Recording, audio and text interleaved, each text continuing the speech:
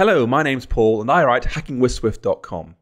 Recently I published an article, What's New in Swift 3.0, and it's been really popular online. It's got lots of before and after examples from Swift 2.2 to Swift 3, and there are some really major changes. Things like function parameters and have labels now across the board, including the first one. It has changes like omitting needless words, which really brings method names down. Things like blue color becomes blue, min element becomes min, append attributed string becomes append, and so forth. Really shrinks methods. Has changes for enums to go from upper camel case to lower camel case. So they start with lowercase letters now. Things like CG color with lower CG. And it's got better importing of C functions, as you'll see in a moment. Plus, changes around verbs and nouns, which can get a bit fussy. Do read the article, hackingwithswift.com/swift3 for more information. In this video, I want to talk you through how to install Swift 3 yourself today so you can try it. And trust me, it's completely safe. You can install it alongside Swift 2.2 and Xcode 7.3. Have them both side by side and test that out now to be sure your code works in the future. But first, a small advert. I write hackingwithswift.com. It's a great site with some really awesome free tutorials. Plus, I make books of my stuff, so you can buy the official Hacking with Swift book. It has 1,200 pages of tutorials. It's really good, only 30 bucks. I make Pro Swift full of videos. I make Objective-C for Swift developers, awesome book. And a new one's coming out soon called Beyond Code. In fact, if you want to get a discount on this book, you can subscribe to my newsletter at gumroad.com/2straws/follow. And you get an immediate instant discount mailed to your inbox. Plus, of course, you can follow me on Twitter. I am at 2straws and I tweet lots of Swifty things. Right, enough adverts. Let's get rid of all these things and focus on Swift 3. So, to get Swift 3 going, go to swift.org, the official Swift open source site. Then choose download from the left-hand menu. And you'll see some options.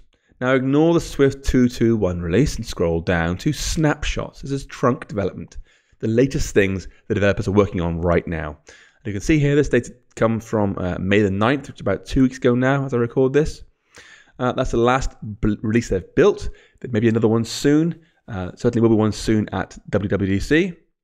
And we want the Xcode package for this, not debugging symbols, not the Linux ones, of course, unless you are running Linux. If you're on an OS 10 like me, click Xcode. This will download a file at around 220-ish megabytes, 229 looks like megabytes. Take a little while to download, so I'm going to pause the video here and fast forward so you don't have to watch me download a very long, boring file.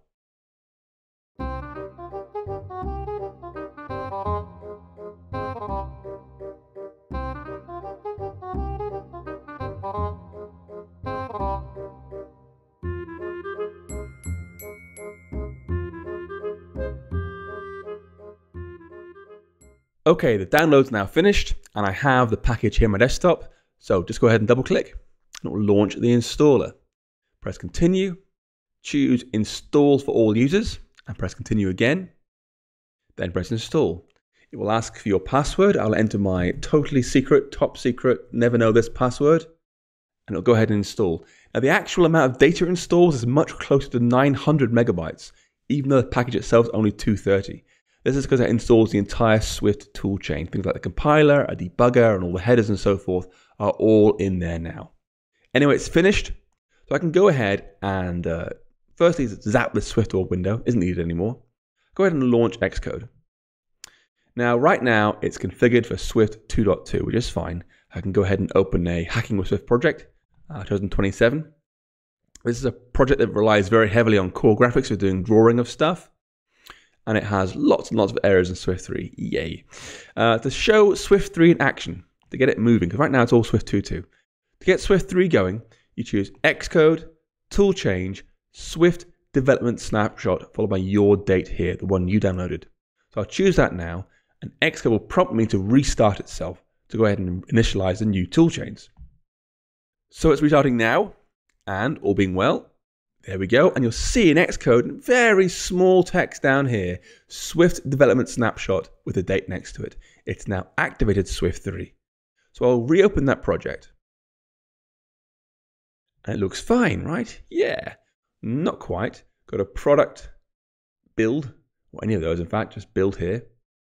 And now it's in Swift 3 mode. I have got 51 issues in about 200 lines of code. Now, fortunately, most of these are trivial to fix. In fact, Xcode can fix them all for you. If you go to help and in fact just type in fix, you'll see fix next issue, fix previous issue, or fix all in scope are all available to you. And that'll do fix-its because they're all here fix-its. But let's walk through them by hand to begin with so you can get a feel for what's changed here. So it's things here, it's telling us fill stroke has renamed to fill stroke with a lowercase f. That is the lower camel case enum change you saw in the document I showed you previously. CG color is now CG color with lowercase cg, great. CG, and of course black color is now just black. Red color is just red, and that's CG color. These are really, really minor changes. There's a slightly bigger one here. The new way it imports C functions is much, much cooler. CG context, set fill color with color, an abomination, a real wart, quite frankly, of core graphics, has been replaced with a lovely method-like call on this CG context we create up here. So if I go ahead and fix that using a fix-it, you'll see it translates into context.setFillColor. It's not really a true method call, but it basically is for us as far as we're concerned. And that's it. That's a new way it looks. Much, much shorter code. Same for here, you know, we can say context.setStrokeColor. There we go. And pass in a CG color. So it's much, much shorter code here. We've got set line width. Great. Let's do context.setLineWidth. And it's just 10. Like that. Now it's whinging here because that is in fact optional. That wasn't an error before because all those CG context functions accept an optional, implicitly unwrapped optional context. There's more here, so you can see add recs now, method as well, draw paths now, method as well. These are fixed elsewhere. These are the same thing again, it's repeated. That's same again, that's same again. More method calls. Again, that's a method call now. More CG color, lowercase stuff. So it's a bit of a hassle really, but you get through it. So you can see here, center, go from capital C to lowercase c. Dramatic. Here's one of those needless words changes. Draw with rect is now in fact just raw.